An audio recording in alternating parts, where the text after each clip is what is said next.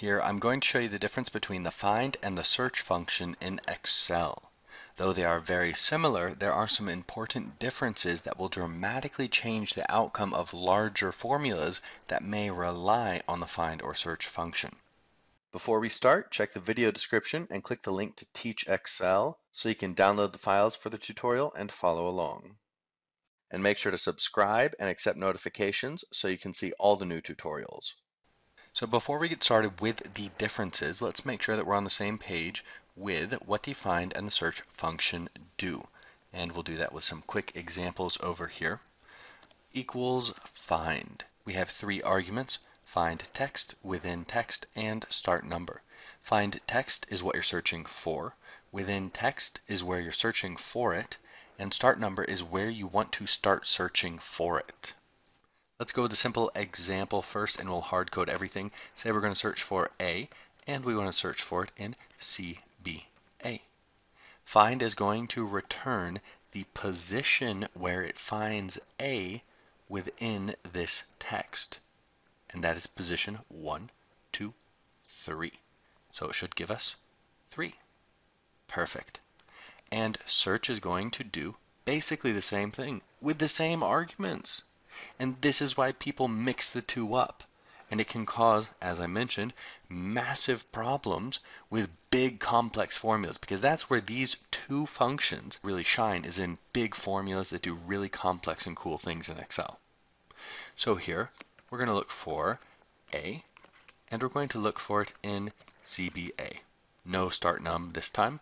And find text, within text, and start num, they do the exact same thing for search that they do for find. So we're going to get 3. Now let's say that you want to do something with start num. So let us make this a little bigger, and let's put an A in here. So now there are 2 A's. Right now it's going to return 1 for both because it finds A in position 1. But let's say that we want to start looking from position 2. So it'll start here, and then it won't see the first A because it has skipped it. So the next one it will find is now in position 4. And that's how it works. We'll do the same over here, start num 4. Great! We have two functions that do the same thing. How nice. Now let's go and talk about the difference. All right, so first we're going to do a simple example where we have a lookup value, and we're going to try to find it in here. This time we're going to use cell references, and we're going to use a word for our find text instead of a single letter. You'll notice that it doesn't matter if we're looking up a single letter or a word or multiple words. It's going to look for a value within this cell right here. And it will return the position of the first character where it matches this text. Position 4. Sometimes it can be a little confusing because you think there are 5 characters here. What number is it going to return? How is it going to do this? Well, it just returns where it found the first character of what you're looking for. Search is going to work, of course, exactly the same. Don't worry, we're going to get to the first difference very soon. Value, value, enter 4. Now, let us go up here where we see this lovely value error, and let us look for a value down here, where it is a capital V. A value error. It cannot find it. What happens if I make this a capital V? Can it find it? You bet. And then the first one messes up. So you may think, why am I going to use find? It can't find a value down here. So find is case sensitive. That means that capitalization matters. A capital letter is not the same as a lowercase letter when it comes to the find function. That may not seem very important, but in many different situations, it's very important to distinguish between capital and lowercase. Think of unique ID numbers. Think of a lot of URLs where a capital letter is different than a lowercase letter. It may send you to a different page even. Search does not care about case. So search is going to see this value down here the same as any other value and return 4. This is the most important difference between these two functions, and this is what will really get you into trouble when you're making much more complex formulas and you start to type find and you think, but wait, what about search? And then you type search and you just look at the argument and you forget that it's case sensitive, because the part that tells you it's case sensitive is at the very end of this little description. And who reads this anyway? Nobody does. And if you do, it might even confuse you, because here it says find returns the starting position of one text string within another text string. Find is case sensitive. Okay. Okay. Now let's go here. Search. It's a little off the screen, but I'll read it for you. Returns the number of the character at which a specific character or text string is first found, reading left to right, not case sensitive. Okay, I think that Microsoft used two different groups to write the description for search and find. They must have been located in completely different parts of the world, and they must not have communicated much with each other. They do basically the same thing, but the description for them can sound really confusing. So, what's the most important thing to get? Find. Case sensitive. Uppercase, lowercase, it matters. Search doesn't matter. A word is a word, or a letter is a letter. Doesn't matter. Now, just to throw you off a little bit more, you could, if you had to use find, you could equalize everything. Okay? So, for instance, we could use upper. This is used in programming a lot when you want to have a comparison and you don't want to have to worry about upper or lowercase. You just make everything uppercase or everything lowercase.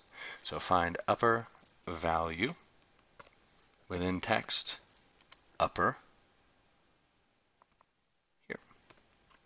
And then we close find, and then it finds it at position 4. So here, value, value, error, here, value, value, and it works.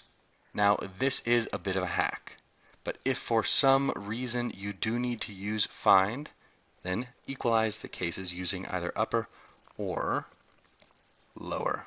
Just make sure that you do it the same for each one. Now let us move on to the second difference between find and search. The second difference is wildcard. Now, a wildcard character is a very important and powerful thing that allows you to match multiple characters regardless of what it is. So you can match part of a pattern. For instance, notice down here we have ASC-1 and ASC/1. Well, the wildcard will match both of these. It doesn't matter. But if you can't use a wildcard, then you're going to have to be very specific. Do you want to match the one with the dash or the one with the slash? Now, the search function will allow us to use wildcards. The find function will not allow us to use a wildcard. And a wildcard character can be an asterisk, a question mark, or a tilde, or a squiggle, if you want to call it that. So, the asterisk will match any character, doesn't matter how many, and it doesn't matter what it is. The question mark will only match a single character. Tilde allows you to match exactly an asterisk or a question mark. And you input it like this right here. Tilde asterisk, tilde question mark.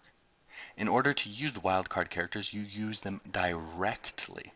So here, we're going to do a regular find, looking for ASC-1 right in this cell, and with the hashtag on the front, and it finds it in position 11. Down here we do the same thing. And let's go ahead actually and put the hashtag on this guy just to equalize it a little bit more. So the only difference now is the wildcard character. Now for find, it's going to look for this down here. And it's not going to find anything because it is specifically looking for ASC?1. This one will find it because the question mark is a wildcard character.